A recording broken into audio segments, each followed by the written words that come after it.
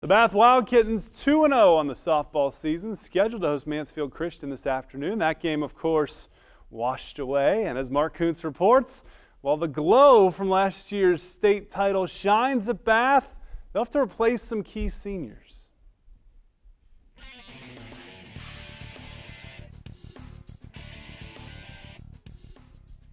Kimmy Reynolds is now pitching in college, leaving Bath with a major hole to fill. Future Toledo Rocket Julia Miller will move 43 feet from her usual catching position to the circle and takes over as Bath's #1 pitcher.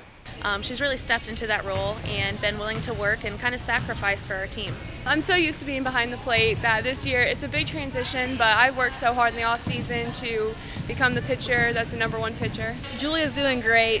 Being thrown into pitching from catching is obviously a big transformation that she had to get used to, but she's doing great at it, and I give her props for that.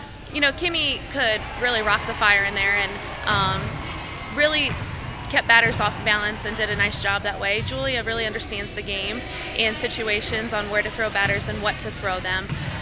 You know, she just has a lot of confidence out there and knows that her defense is going to work behind her. What I learned from them is just to be confident in yourself. Kimmy carried herself with such confidence, and as a batter you can see that, and that's intimidating, so I'm just going to try to work on my confidence.